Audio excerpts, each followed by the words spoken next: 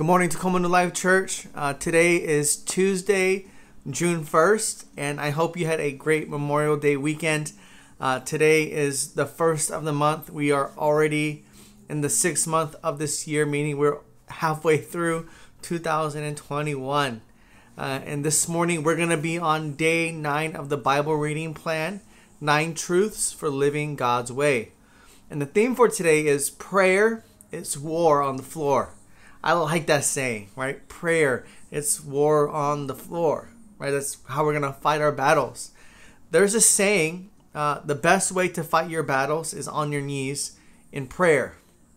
Prayer is one of the most necessary and powerful tools we have on our tool belt of Christianity, right? It's one of the greatest gifts that God has given us, right? Aside from the gift of salvation, but it's like one of the greatest tools that God has given us. But yet when I think about it, prayer is also the most underutilized tool that we as Christians have access to. But why do we underutilize it? Like, why do we not use prayer in the way that we should? You know, does it mean that we trust God less? Or does it communicate that, you know, we have everything under control until we don't, and then as a last resort we will pray? And I don't think that should be the case, right? For as long as we are on God's green earth, right, walking this earth, experiencing God, you and I are always going to be at war against the powers of spiritual darkness, right? You may not realize it all the time, but believe it or not, Satan is doing whatever he can to take you and I down. Like, he wants to make us stumble. He wants to make us fall. And the best way for him to make us vulnerable to his attacks or his schemes is by enticing, right, God's beloved children to yield to sin, thus damaging their fellowship with God. Right? He wants us to be okay sinning because he knows that's going to jeopardize the intimacy that we have with Christ. You know, our author says the enemy will try to discourage you by filling your mind with an array of doubt and confusion. Right? He wants us to second guess God. And when we second guess what God has said and done, believe it or not, it's going to make us trust him a little less. But just because he's trying to get us to doubt doesn't mean we have to believe him and his lies, even though sometimes, man, it just sounds very, very good. And when it sounds too good, it's too good to be true, right? There's that saying.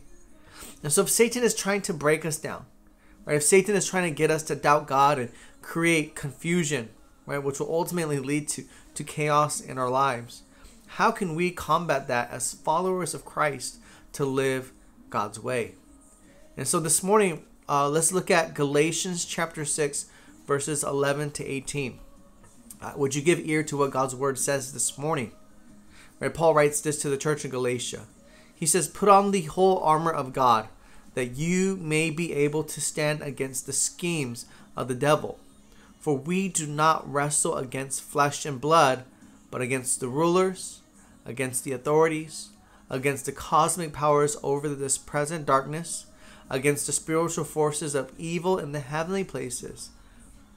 Therefore, take up the whole armor of God, that you may be able to withstand in the evil day, and having done all, to stand firm. Stand therefore, having fastened on the belt of truth, and having put on the breastplate of righteousness, and as shoes for your feet, having put on the readiness given by the gospel of peace. In all circumstances, take up the shield of faith, with which you can extinguish all the flaming darts of the evil one. And take the helmet of salvation, the sword of the Spirit, which is the word of God, praying at all times in the Spirit with all prayer and supplication. To that end, keep alert with all perseverance, making supplication for all the saints." Paul tells us to put on the whole armor of God, right? Every single piece of the armor of God is important and essential to not only equip us for battle, but it allows us to defend against the enemy's attack. And in some cases, it allows us to be on the offense, right? Destroying the enemy and stopping him right in his tracks. You see, the armor of God, it's complete and has a purpose, each and every single piece that makes up the armor, right? The full armor, right? Paul says that we are going to need this if we want to stand against the schemes of the devil. So that makes every piece important if we want to withstand the enemy's attacks. You see, the enemies we are up against are nothing to take lightly, right? We cannot underestimate them.